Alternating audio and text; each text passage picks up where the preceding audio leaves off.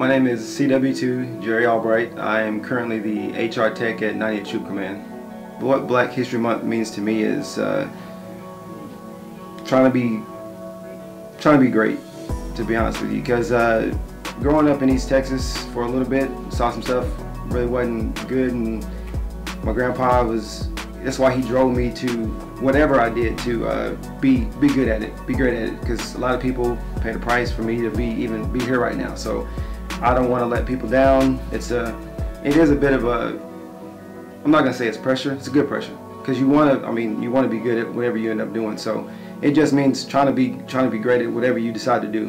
Military, civilian, doesn't matter. My grandpa, he was in, told me a lot about it.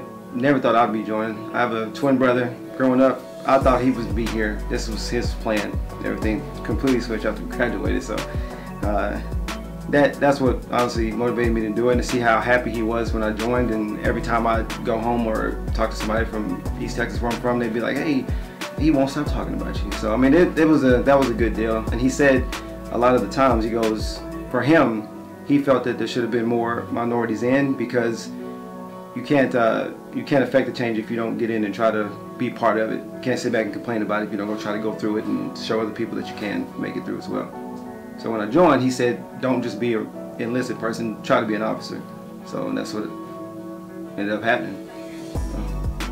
So one of the things I try to do is keep my people engaged and train them on stuff so they can know the job in case we have to go somewhere, or somebody asks them to go for us, because I want them to be a good representation. Give them an opportunity to show you what they can do. Don't just assume like you can't do it because of your skin color.